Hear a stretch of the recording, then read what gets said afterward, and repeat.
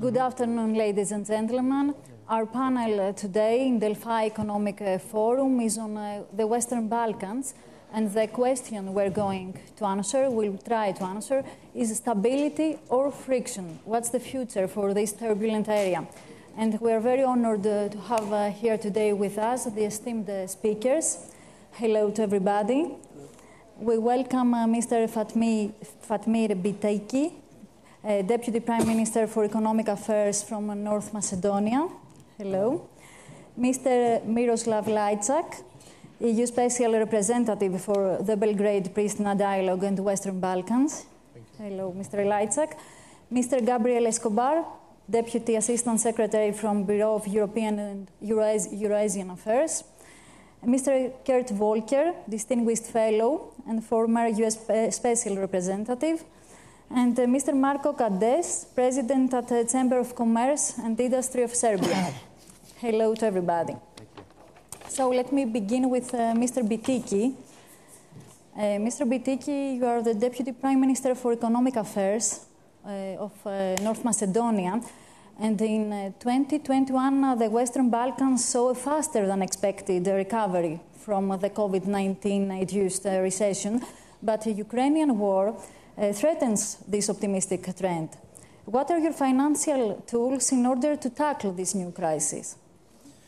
Well, thanks for first having me here today and having the opportunity to speak about some of the things that we have done, all of us in Western Balkans last year, but as well speaking about the new challenges. Actually, I think that what we did in Western Balkans, and I will not speak only of North Macedonia, is lesson learned from other areas. Actually, we saw what and how the other regions in past crises have dealt with the crisis and what was the failure of them to accelerate their growth. And we did the opposite, meaning that we took the lesson learned. We understand quite clearly what is our economic structure of each of the country itself. And furthermore, it is interesting that in 2021, even though that most of the countries in EU or outside of EU were focused on themselves, we said that we should focus on each other, meaning that regional cooperation should be enhanced in order to bring faster growth. And that's, I think, that the recipe that actually made us to have such a fast growth after 2020 and the first year of being quite hard from COVID-19.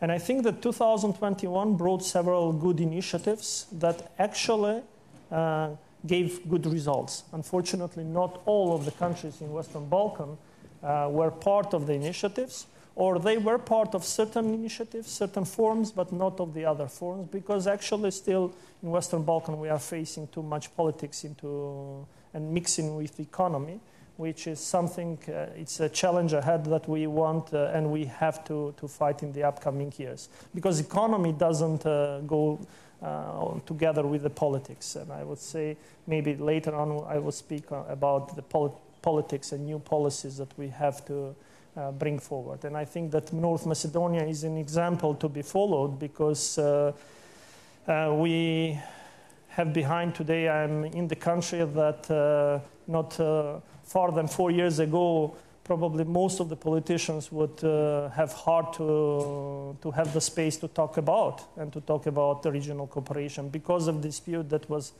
lasting for decades. But we overcome it because we thought that the new politics is something that we have to bring on table, and actually through dialogue we achieved what we have today. We are seeing North Macedonia and Greece as the biggest cooperators and collaborators on economic growth of both countries, even though we are at the beginning, I would say, of it. But all those small initiatives are actually the response to your question why Western Balkan and North Macedonia succeeded to have an accelerated growth in 2021. Nevertheless of that, I think that the challenge ahead that we have is something to bear and to see as an opportunity for all of us. And probably after the other colleagues that are today with in the panel with me, I would have the chance to say it. But the last thing that I would actually say is that the COVID was just seen as a challenge and not a problem. And because the problem seeks conflict, and the challenge seeks partnership and collaboration. And that's the last thing that I wanted to say. Thanks. Okay, thank you. And Mr. Lajčák, European enlargement policy underlines the necessity to invest in stability, peace. Your role is to achieve the normalization of relationship between Serbia and Kosovo, and generally to promote reconciliation between neighbor countries in Balkans. Do you believe that the Ukrainian war has waken up any nationalist voices in Balkans, or the opposite? Well, the Russian aggression against Ukraine has changed many things we have believed in or we have been taken for granted, starting from the world order and the post-Cold War arrangement, up to the feeling that the Western Balkans are in a safe place and there are no challenges to their peace, security and stability. Now, nothing can be taken for granted, and the war in Ukraine has woken up the understanding among the European Union member states that we need to bring the region significantly closer to the membership, and they must not have the feeling that they are lost somewhere in between, in the middle of the process. So the war, as tragic as it is, has created a positive momentum in the Western Balkans and also between the European Union and the Western Balkans. And also when we speak about bringing Ukraine closer to the European Union, everybody understands that this cannot be done to the detriment or in ignoring the Western Balkans. That means if there is a push of the Ukraine towards EU, then of course the Western Balkans should be part of this process. So I would say these are the positive elements. I don't see nationalistic voices being woken up. I would rather say that they have been silenced because clearly the reaction, first the brave response of Ukrainian army and Ukrainian citizens, but also very resolute coordinated activities of the European Union, United States and the civilized world shows that you cannot bully your way and you will be punished for that. And therefore these people got scared in a way. And it's really important that we prevail because simply what Russia has been doing in Ukraine is not acceptable and must be clearly demonstrated as not acceptable. What we need to do is now to turn this momentum into something tangible. And when I speak about tangible things, of course, the most imminent is to start accession negotiations with North Macedonia and Albania. And this momentum will not last beyond June, beyond the French presidency. So therefore, we hope to see this positive outcome in June. And also, the message from the EU towards the region is that, yes, there is a momentum, we see you, and we understand that all this we are talking about is political, not technical. But the second message is, we don't want you to be part of our solution. We have no capacity for you to be part of our problem. So therefore, we also want to see positive news from the region, and we want to see the region sending messages that they can address their problems in a constructive spirit. We are always happy to help and to assist, but sitting and waiting for someone from outside to come and solve the regional problems would be the recipe for disaster, and this would be the way how we will miss or waste this momentum that has been created. Okay, thank you. Mr. Escobar, Mr. Lajčák said that the future of Western Balkans is inside European Union. But we have seen that the EU is putting the Western Balkan countries in a waiting room.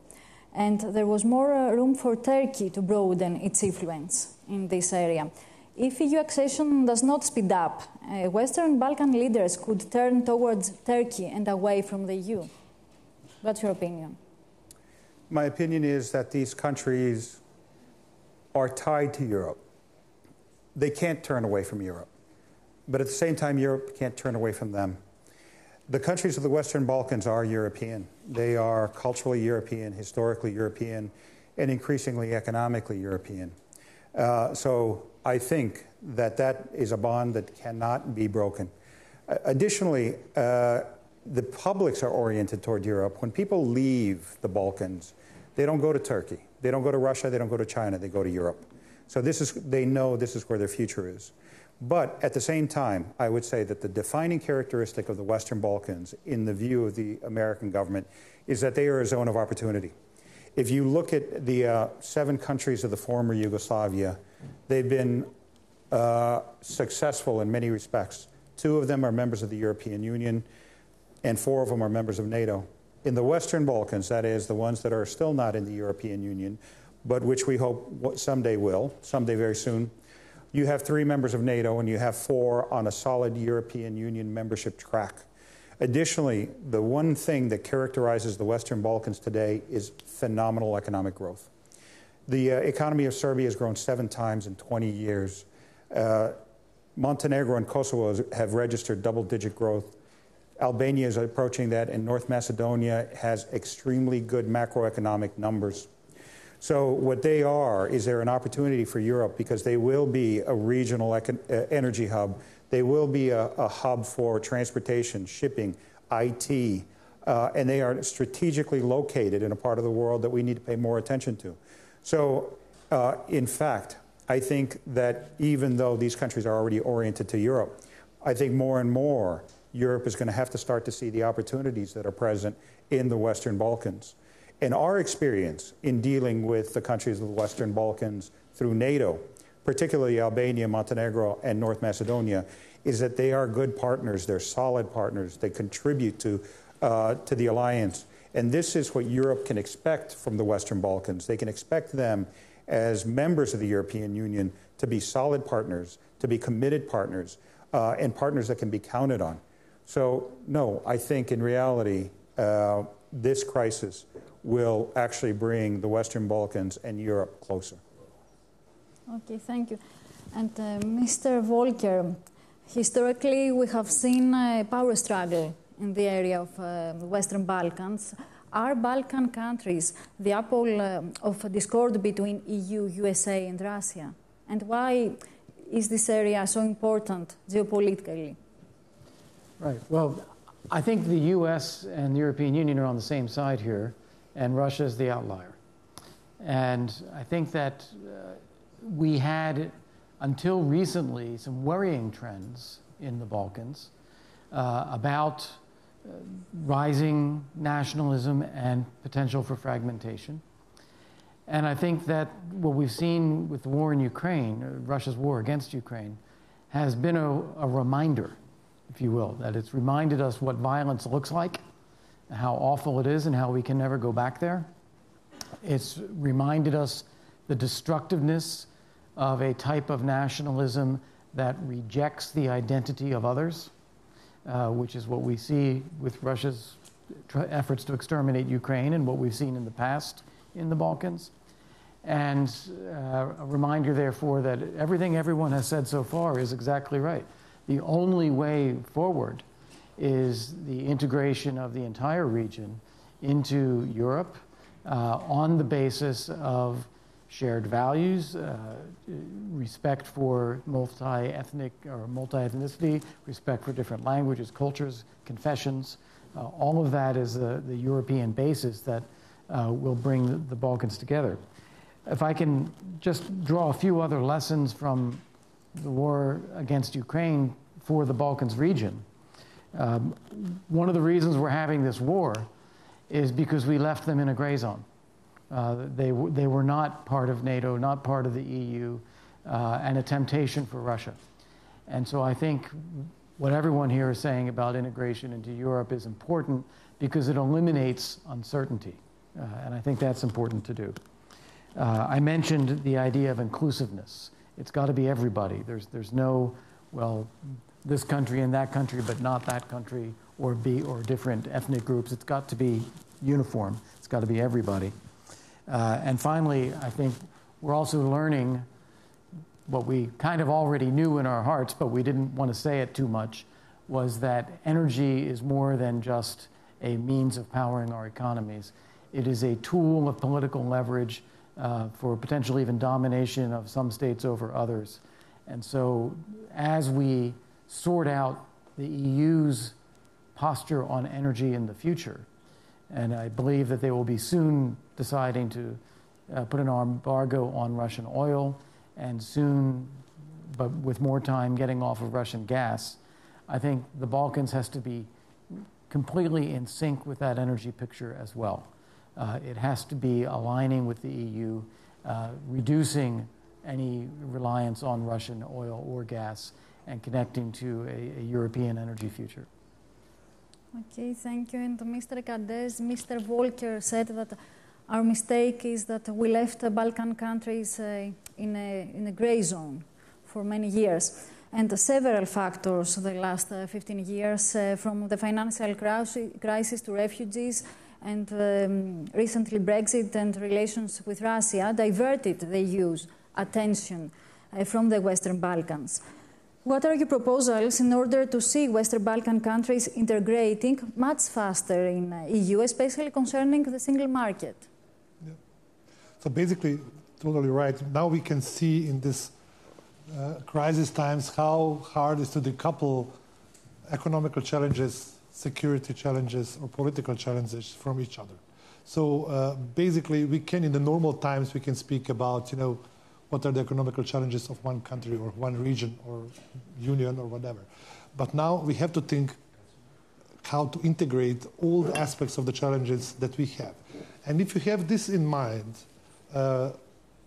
let's put aside economical and security challenges, let's see the political. Somehow, aside, in opposite to business people, the political administrations are always thinking, there is a crisis, the things will settle down, and afterwards we will come back to the normal. That is somehow like administrations always thinking, and it is never coming up to the normal. So it never came up to the normal after the financial crisis, it never came back to the normal after COVID, it never came back to after refugees. There is always some equilibrium afterwards. This is the terms of physics, especially end of business, because there is no coming back. And I think we have having this in mind, we have to think what are the proactive moves that we all together on the European continent can do to move the continent in the right direction. And, if you want to have an accomplished project, a project of Europe cannot be accomplished without accomplishment of the Western Balkan countries into the structure of European Union. How to do it? We have the process since 2003. So I repeat, it is not 2 years, it is not 12 years, it is the 20 years about giving Western Balkans European perspective on the same side process, which actually was good at that time, but now the world changed. Not now because of the war in Ukraine, the world changed before, many times, but we are still on the same process. So basically, not back to normal, but see how we can move forward. And I think we as a business community, and I'm not talking about Serbian business community only, I'm talking about business community in Macedonia, in Kosovo, in Serbia, in Macedonia, in North Macedonia, and in Montenegro. They're all very clear in mind. Let us talk with the European partners and let us redefine the process so that we can really see the reforms in our countries much quicker, that we can see the tangible results for the citizens and for our companies. And there is a clear proposal. So what we call it the new way or new approach of the way or a European path. Let us talk about two-step systems. Let us say, okay, of course the full membership is the way to go ahead. It is the very, very complex process. But let us put the two-step process. Let us say, okay, let us open the negotiation about common European economy market. Let us call it Southeast Economic Treaty, Southeast Economic Community, or whatever, where we have a clear defined models, and we are not reinventing the wheel. That is something what happened with Finland. That is something what happened with Austria before they became the members. That is something Iceland is living now or Norway is living now. So just to be ready to say, yes, this is the part of Europe which belongs to Europe.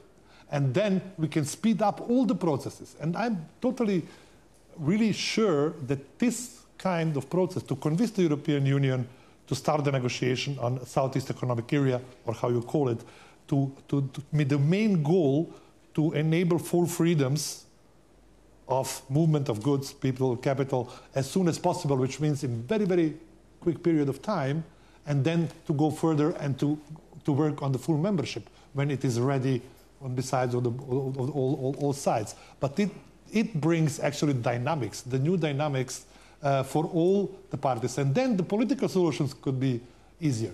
Also the solutions like negotiations between Serbia and Kosovo could be much more easier if you have the perspective, if the people who are dealing with this issue have the perspective, if you see what can be done, because this is then the new normal.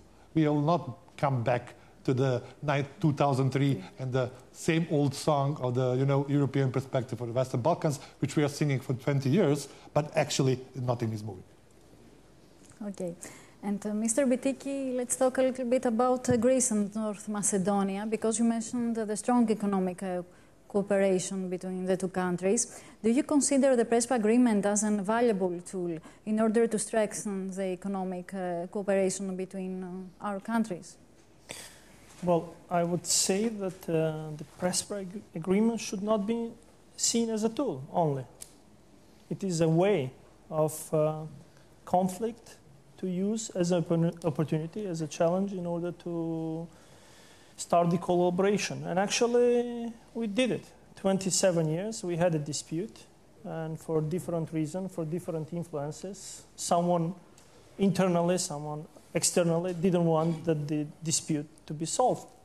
And the new politics that I said at the beginning brought actually the compromise reached on two sides. Still, there are things to be worked, but every agreement is not one step ahead to be reached. There is a process ahead in which both sides has to do certain things. But the first thing that we said is, okay, let's talk the walk. Let's bring now the economic perspective to our citizens and say what we might bring.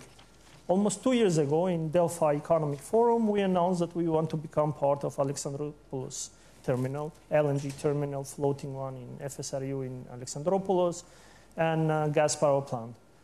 Back home, everyone started talking why we are doing such a decision, because we have gas already in our country. Nevertheless, and not speaking, that we are the only country in Western Balkan who is 100% dependent on Russian gas.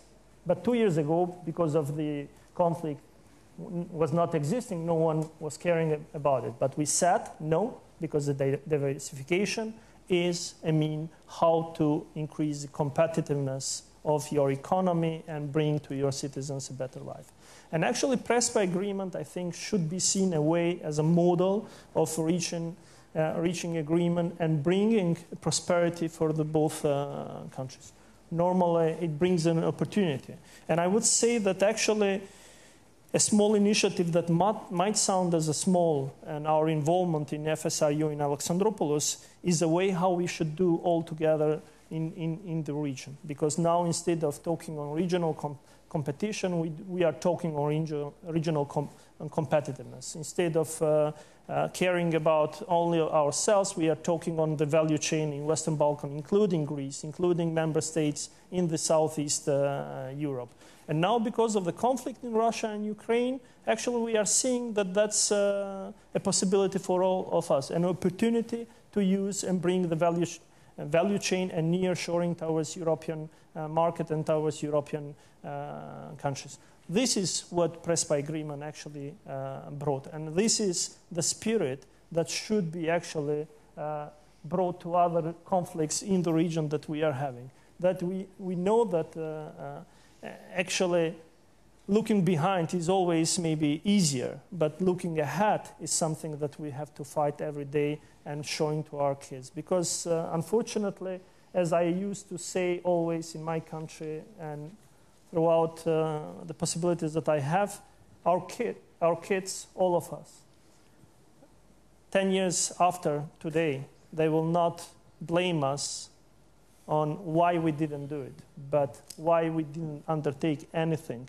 for their future. Unfortunately, in Western Balkans, we have seen quite a lot of politicians, quite a lot of foreigners, politicians from EU or other countries, for different reasons, putting the area in the gray zone. I think now we have to use the momentum of geopolitical influence that Western Balkans had to be there where it belongs. It belongs, as Mr. Escobar said, fully in European Union, with all the opportunities that they might bring, and they might bring an additional value.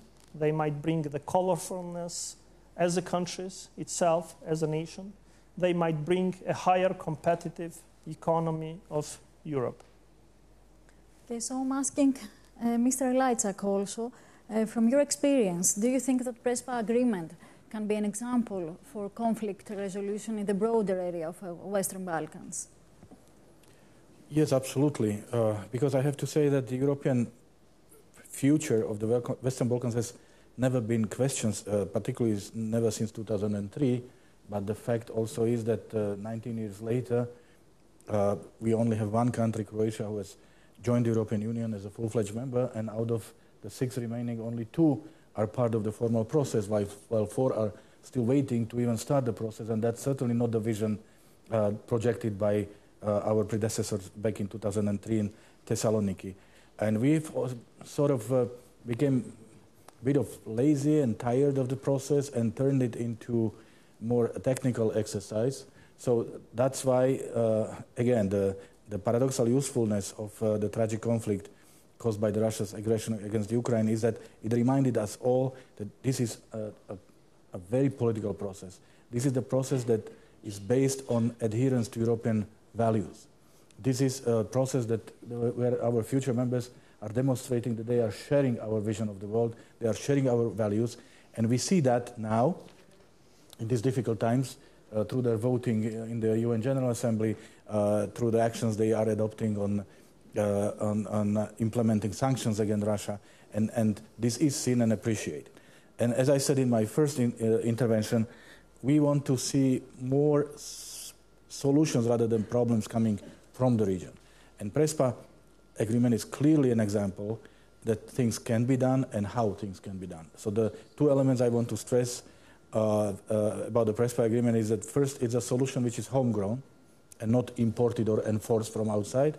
And second, it's about political will. So it once again shows that if there is a will, there is a way. There are no unsolvable problems. But you really need to have political courage, responsibility, vision. As Nelson Mandela used to say, it always looks impossible until it's done. We've learned to live with the so-called name issue for so many years. We almost believe that there is nothing we can do about it. Now it is solved. And North Macedonia is now a member of NATO. And I expect the country to start accession negotiations with the European Union very soon. And it will be well-deserved and long overdue, I would also say. So more regional solutions because there are still challenges. And of course, the easiest way would be the regional cooperation, as Mr. Čadež spoke about, because right now it seems that we have more regional formats than regional cooperation, because there are almost difficult to list them all, but you don't see much of real cooperation, and they are blocked for political reasons. So let's unblock, because this is really easy to do. But then there are still other challenges. I already mentioned the one that I consider as the most imminent, namely the starting accession negotiations for North Macedonia and Albania. But then, of course, normalization of relations between Kosovo and Serbia. This is a challenge which I see as the most strategic, because it affects the entire region, it affects every country in the region, it affects regional atmosphere, regional cooperation. Then there is, of course, a crisis in Bosnia and Herzegovina, which unfortunately is deepening as we speak, and there are potential crises as part of this crisis later this year. This is certainly the most serious crisis that we are seeing in the region, and all this takes political will, and it takes the courage of local actors. Again, the culture of asking the international community, please come and help to impose a solution that I want and ignore what the others want, must simply disappear from the region, because this is not the way forward. It has been tried time and again. It has always failed, but it's still being tried. So we really need to understand that compromise is not a bad word. It has to become part of political vocabulary in the region, and compromise actually brings win-win solution for everyone.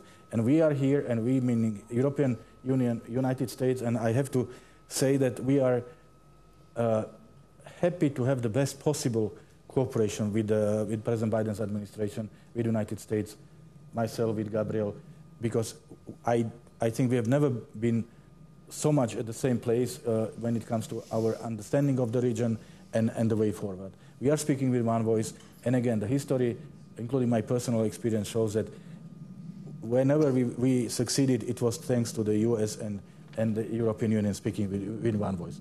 So we have all the ingredients, we have the momentum, so let's make sure that we will use this moment. Mr. Escobar, you spoke about the necessity to keep Western Balkan countries close to Europe or inside the European Union.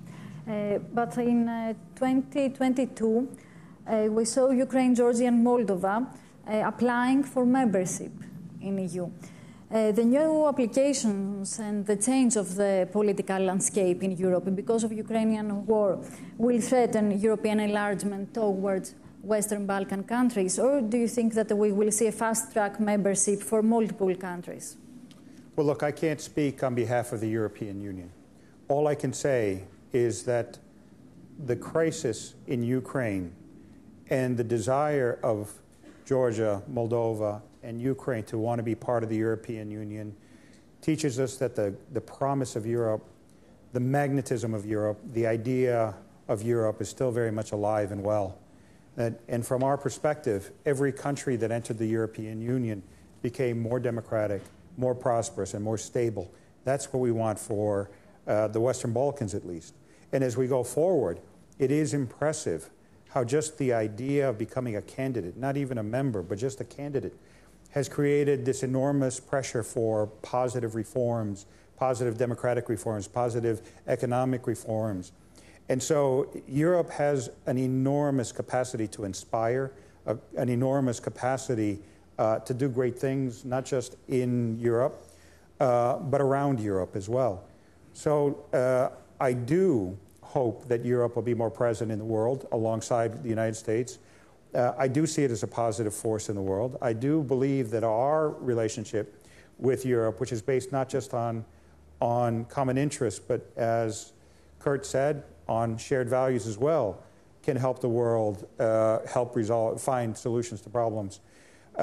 So to answer your question, I would like to see, I don't know about a fast track. I would like to see Europe extend its soft power and even its hard power beyond its borders. But we do still have to remember that there are countries that have been waiting for European Union integration who have already done the hard work, such as North Macedonia and Albania, and even Montenegro, who are at the front of the line, and we should not forget them. Okay. And Mr. Volker, because of the latest developments, a new transatlantic agenda is on the table of discussion between American government and the EU, especially in the energy sector. What role could Western Balkans countries play in this new relationship between USA and EU? Well, I think there's a couple things. One of them is to be part of the effort to turn off Russian gas and Russian oil, which means it's transits, and it means that it is the supplies that come into the Balkans need to be coordinated with the EU and looking at LNG, possibly from the United States, possibly from Qatar or other countries, looking at other oil imports, looking at renewables, so that can be part of the effort to reduce the role of fossil fuels in Europe's overall energy mix as well. So I think many things in that respect. I think that they are, I think one of the things that the European Union needs to do, and the countries in the region themselves need to do, is get used to thinking of these countries as contributors to Europe's goals, rather than as recipients of Europe's largesse. That they all have resources, they all have capacities, including in energy, that can help Europe achieve its goals. And by thinking that way, it can accelerate integration.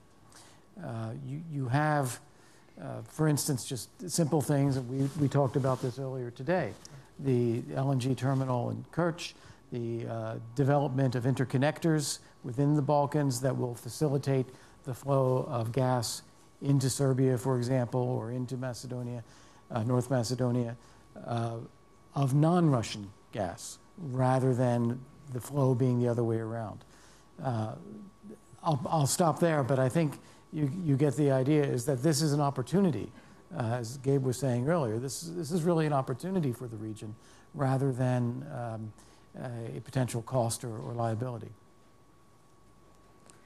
And Mr. Čadež, in 2019, with North Macedonia and Albania, Serbia launched the Open Balkan Initiative, which is an exemplary mechanism for solutions.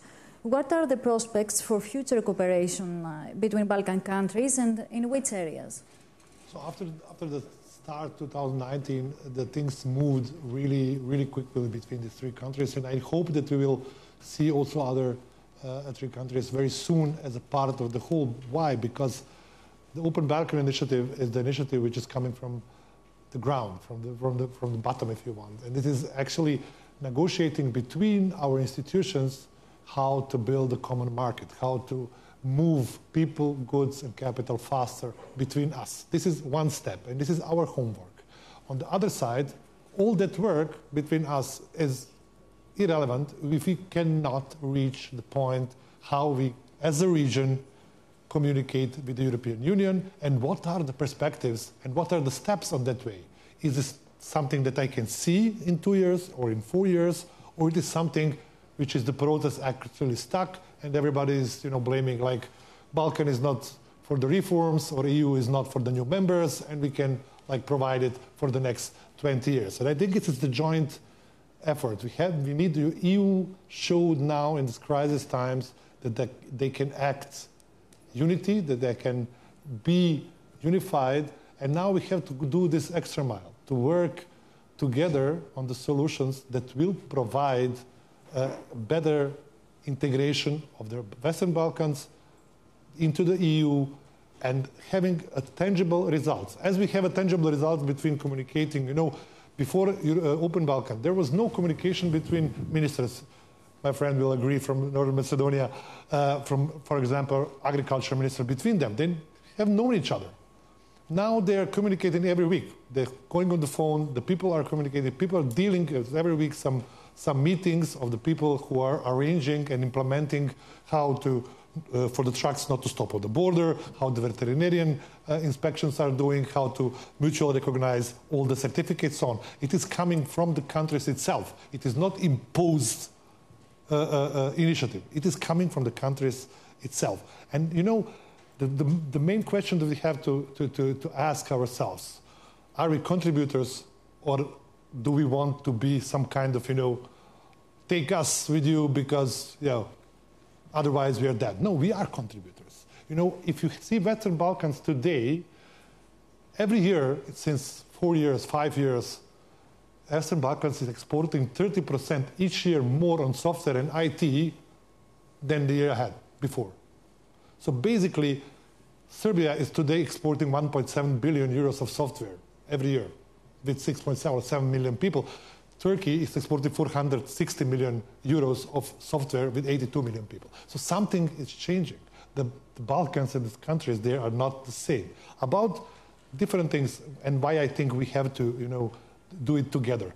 About energy security and energy diversification. The colleague told also, we are actually also dependent on the energy and the gas and natural gas from one source. But we have, since beginning of the war in Croatia, and there was a pipeline, gas pipeline was built, and there is, I think, 50 kilometers, correct me if I'm wrong, left on both sides to connect actually Krk with Serbia with the natural gas pipeline. So, and all these years back, nobody came from the European Union and said, hey, let us do it together. Let us invest this money and build this pipeline, because it's good to have diversification. It's good to have also another energy source.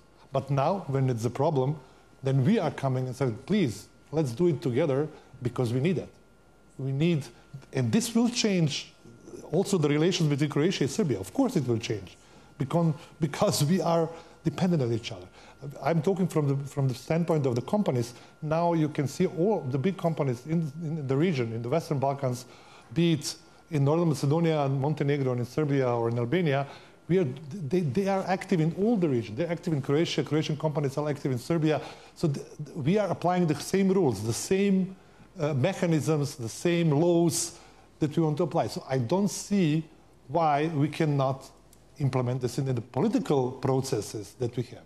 Why to leave the political processes from 2 centuries ago and not starting to change the political processes together? It's not the question, let's wait what the international community is coming. No, I think this is a joint interest. This is our joint interest. Because if you see Europe now, I don't think that we are accomplished the project of Europe. And if we do not that, and as a European Union, maybe you can see it like that. We had a situation on a smaller scale like this when the nationalistic and crazy regime of Milosevic started the wars. And only positive thing that happened at that time is that Romania and Bulgaria were pushed in the European Union. Imagine European Union today without Bulgaria and Romania in this situation. Imagine. So this is not everything about administrations. It's not everything about public administrations, procedures. It's also about thinking the future together. Okay, so you mentioned the future. I want a short comment from all of you about how do you imagine the future of Western Balkan countries? They will be inside or outside European Union? Let me start with you, Mr. Bytyqi. Easy to say. Full members of European Union with fully involved in the value chain of the European economy. Not depending in the value chain and semiconductors produced in China and other parts, but produced in Europe, in Western Balkans, or outside, but inside Europe. With, I would say, much higher interdependence between the members of the European Union, less dependent from the countries outside Europe, or at least saying and being more open with the countries that we know that we should not support because of their behavior, but with the alliance that are striking to have a better world. There I see the future of Western Balkans. In how many years do you expect that to be a full member of European Union? In June we start negotiation, yeah? Yes. No, I never answered the question about time because you have not started running, and I cannot say how long will it take you, to complete. 27 years we are running. It took. Yeah, I know. For my country, Slovakia, it took 36 months to complete the accession negotiation process, but I don't think it's doable now. Nonetheless, I don't see any other future other than the full membership in the European Union. I was part of my own country's accession process, and I know how much it changed my country, how much it changed the way people live, how much it improved living standards, improved the international standing of my country, and that's why I'm investing so much of my time and energy to help the countries of the Western Balkans to belong to the same club, a club that delivers political stability, economic prosperity, and the highest in the world standards of protection of rights of individuals and vulnerable groups. Unfortunately, over the years, the enthusiasm has disappeared, and we have turned this process into technical exercise. And our language has also become very technical, and it's full of benchmarks and chapters and rule of law and chapters 23, 24. Again, we needed the crisis like the war in Ukraine to realize that actually what we are speaking about is a very political process, as I already said, and I'm not going to repeat myself, but also to realize that what some people in the European Union were saying some years back, that Western Balkans can wait. They are in the safe place, they are parked in a safe place, and we need to focus on our internal things, and once we are done with our internal things, then we can look what can we do with Western Balkans. And they were wrong, and it was clear, but now they see they were wrong. we do not have the luxury of waiting. We have the capacity of addressing the issues to bring Western Balkans into our family in parallel to addressing our problems. Because what's the risk? I do not see a risk coming from Russia or China. I see the risk coming from ourselves. I see the risk of people losing their hopes and their beliefs in European values. And I would see these weakening European forces and bringing more to the forefront forces who believe in non-democratic, authoritarian, illiberal ideas. And I think this clash is happening in the region right now. And if we want the Balkans, we don't want to lose Balkans to ourselves, not to the third country, but to ourselves. And we can win over the Balkans, we can have the European Balkans only if we offer a credible membership perspective, not one day, but based on a very transparent, very clear rules, and which we will be respected not only by them, but also by us. Okay, and Mr. Escobar, is in America's interest to see Western Balkan countries inside the European Union? 100%. They're already some of our closest partners. If you look at the partnership that we have with Albania, North Macedonia, and Montenegro and NATO, it's phenomenal. And so I endorse everything that my colleagues have said, but I do want to talk about timing. And if you think about it this way, a child who finished secondary school at the time of Dayton, if we wait another 15 years, that child will be entering his pension very shortly after that. That's not a very good promise. That's not a very solid promise. That's not any way to deliver. You're right. So I do want to talk about time. Yeah, no. And it has to be very quick. And I'll leave it at that. Thank you. Okay, Mr. Volker? Sure. Well, let me just pick up where Gabe left off, because that's exactly what I was thinking as well. I agree completely with what Miro said.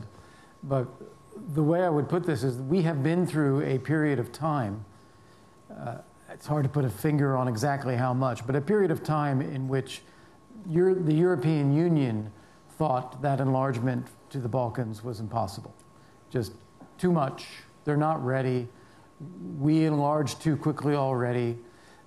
We have enlargement fatigue. We have to absorb what we've already done. All of this, it's impossible. I think we have just entered a new period of time. I think we're now in a period of time where it is going to look possible. And this means that it is partly capturing that moment in the EU. Miro, I'm looking at you. Convince everybody. Capture that moment. But then the second is for the countries in the region, put your foot on the gas now. Do everything possible to meet the criteria to open and close the chapters with the EU. Make yourselves just like any other European country as quickly as possible, because we don't know how long this window will stay open again.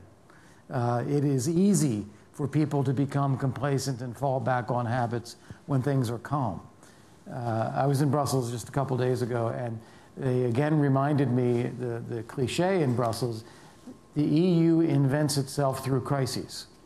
And this is a crisis now that we are in, and the EU is again inventing itself. So it's important to take advantage of the moment. Thank you. And Mr. Čadež, what's your message to the So European basically, Union? I have a very clear, as Americans would say, call for action. And that is what I tried to express. And it is, let's start or convince the EU to offer to Western Balkans clear perspective as a first step of 2 steps. The second one is the full membership. The first is offering the European Economic Treaty for all 6 countries with a clear, committed conditions that has to be met. They are all in all our capitals about the single market. Single market plus Copenhagen criteria, we can reach it. There is a process. Let's build up on this idea. Let's start to negotiate the treaty now on the end of the French presidency. Let's close the treaty on the Swedish president, and then every country should put the gas and really go fast forward, because then there are the goals. There are the goals to be met, and you can really proceed quickly. on the first step and then go further and talk about full membership. Okay, and Mr. Bytyqi, would you like something to add? Just for 30 seconds. Just a slight answer on Mr. Volker. We are doing our homework. We know exactly what we have to do, and we are working every day, no matter that every step that we do, the door is again closed. We are doing. But now we have, and we need stronger commitment. Because unfortunately, the answer whether and when we will become member of the European Union, 500,000 from my country in the last 20 years are part of the European Union already. Probably 500,000 in upcoming 10 years will go as well if they don't see future in our region. So this is the answer. Today, the people of Western Balkans will anyway be part of the European Union, but only moving from the Western Balkans to the European Union, or we will join together and really make the best effort we can to include us. And we hope so. Thank you very much for this very useful discussion about Western Balkans. It was an honor to have you here with us in Delphi Economic Forum, and I think that you enlightened us for many topics. Thank you very much. Thank you.